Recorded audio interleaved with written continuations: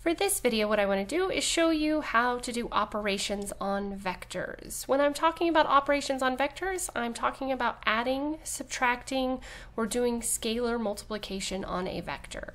So what I have here is I have two vectors given. Vector u is 2, 3. And vector v is -1, 4. And I'm going to find several different things. I'm going to first find 2 times vector u. I'm then going to find 2 times vector u plus vector v. And then I'm going to find vector v minus 3 times vector u. So the first one that we're going to do is 2 times u. This is known as scalar multiplication because I'm multiplying by a scale factor of 2. So I'm just taking vector u, which is 2, 3, and I'm multiplying it by 2. So essentially all I'm doing is the distributive property where I multiply 2 times 2 and 2 times 3. So 2 times 2 gives me 4 and 2 times 3 gives me 6.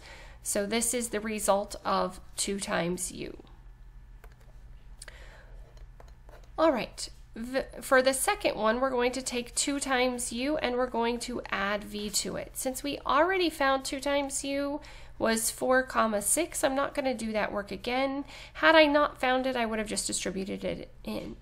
Okay, adding in the vector v, I would take -1, 4. And then when I simplify this, all I have to do is add corresponding elements. So 4 plus -1 gives me 3.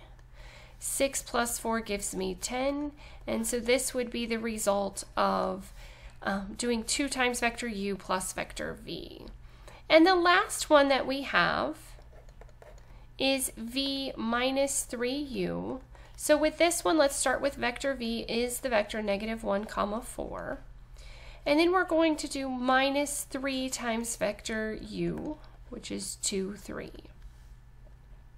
What I like to do is take and distribute the -3 into the vector and then change it to addition. That way I only have to deal with the negative when it's attached over here. Just make sure that you don't leave it as subtraction if you distribute the negative in.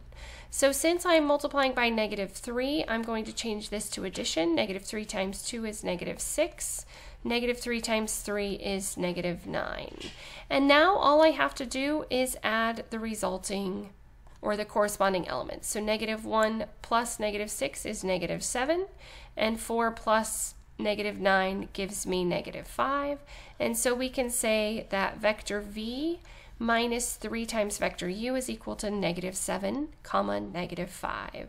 As always, thanks for watching. If you have any questions, please let me know. If there are additional topics, please let me know that as well.